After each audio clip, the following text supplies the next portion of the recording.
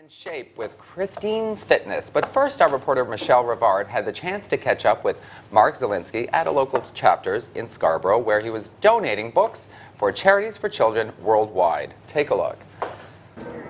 Hi, it's Michelle Rivard for Daytime Toronto. I'm here at the chapter's Indigo at Kennedy Commons with author Mark Zelinski. Mark has recently donated over thousands of books to local charities. How are you today, Mark? I'm great, thanks very much. Thank you for chatting with us today. My pleasure. Can I ask you, how did you come up with the idea to donate these books? Well, over the last 35 years, I've traveled around the world to about 75 countries. And so I've seen the best and the worst of humanity, I would say. I've seen the worst is poverty, exploitation, especially of women and children, which is so much of.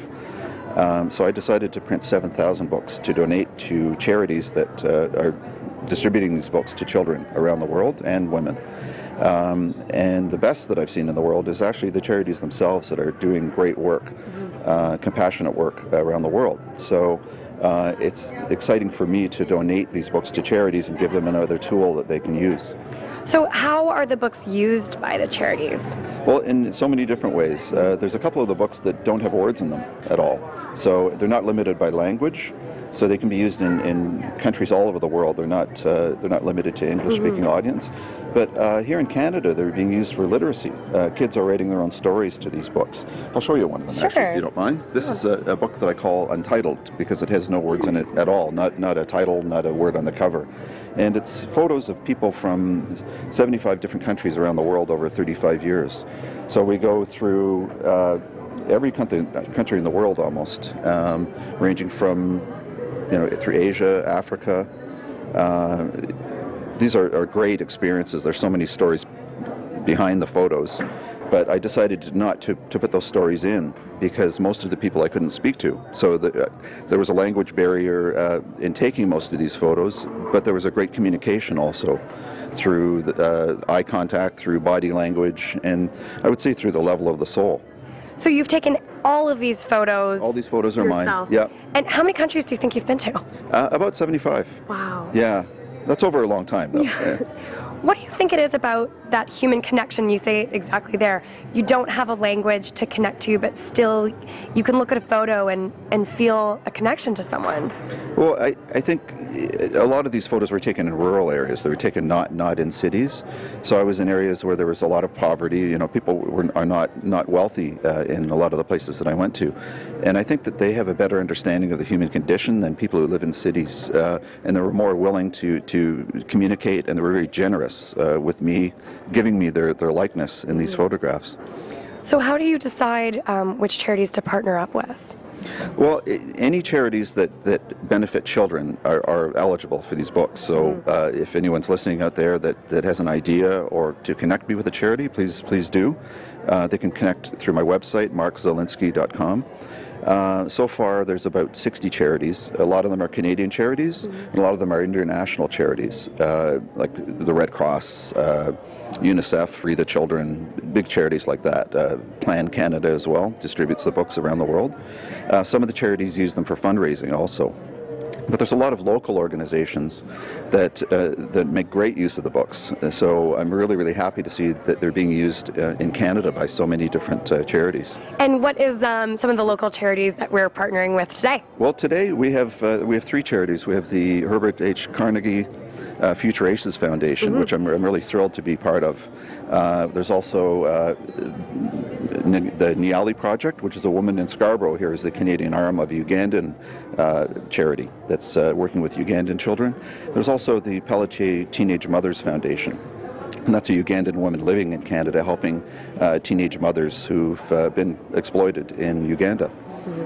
So we have some representatives from the Herbert H. Carnegie Foundation here today. So this is Bernice Carnegie. Hi Bernice, how are you? I'm great, thank you. Thank you for taking the time to talk to us today. And can you tell me, what is the Herbert H. Carnegie Future Aces program? The Herbert H. Carnegie Future ACES initiatives are about young people. It's changing their lives, trying to help them to empower themselves to be the best that they can be. So future, always striving, ACES, to be the best that we all can be. And we work with over 100,000 young people in the GTA who also get to help other parts of the world. Our goal is, if you can help yourself, then you can extend yourself a little farther out into your own community and ultimately the world. And one of the schools that you're working with here in Scarborough is the Thompson School? Yeah. Yes, David and Mary Thompson. They're one of the over 200 schools that we actually engage with. So how do the schools benefit from donations like Mark's books? Oh, well, we have so many. We're always going into schools. I speak to thousands and thousands of students every year, and we like to leave them something. They like to be part of our initiatives with our leadership conferences, our symposiums. We have a scholarship initiative. We've given out $500,000 in scholarships to young people who are out there making a difference, just like Mark is making a difference. And so, you know what, I'm overwhelmed to think that he wants to help us, because every little pebble makes a difference when you're helping a young person feel good about who they are and knowing that they can do something. That everybody can do one more thing that's going to make a difference. And where do you receive the majority of your funding from? From the community. We have a lot of people that really believe in what we're doing.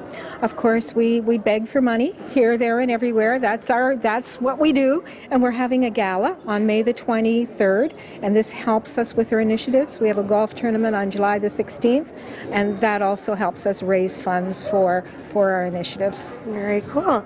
So, Rebecca, you're a student at Thompson, and what's the Future ACES program done for you? Well, it's really done a lot. Well, I've been to many conferences and